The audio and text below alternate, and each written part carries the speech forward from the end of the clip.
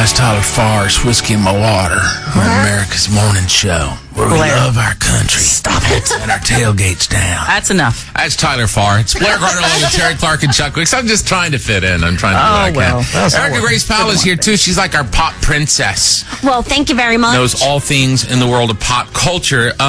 Right now, taking on the pop quiz, Sherry in Erie, PA. How are you, Sherry? I'm good. How are you? I'm doing very well. Thank you for listening to Nash FM 97.9. Do you know a lot about pop culture? I hope so. All right, good. We're going to take on Erica here. Let's first of all send Erica off into an undisclosed location where... Erica, you're not going to be able to hear us, right?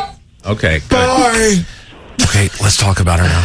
I think we should make her wear earplugs, too. We're going to ask you 5 pop culture questions, Sherry. You just have to get more right than Erica in order to win. If you tie, the win's going to go to her. House rules. You ready? Okay. Starting question number 1. Joan Rivers has been moved out of intensive care and into a private room, although that doesn't necessarily mean her status is improving. In fact, I think she's still on life support. What is Joan's daughter's name with whom she hosts Fashion Police? Melissa? Question 2. Duck Dynasty's Phil Robertson has made his way back into the news by stating that in dealing with ISIS, the United States should either convert them or kill them. Oh, Lord. On what network does Duck Dynasty air? Oh, God. What network? Need an answer. I know. Question 3. Kim Kardashian, just named GQ's Woman of the Year. It's pretty funny they gave her the trophy. Didn't have her name on it. It had Pharrell's. True or false, Kim Kardashian's last husband's name is Scott Disick.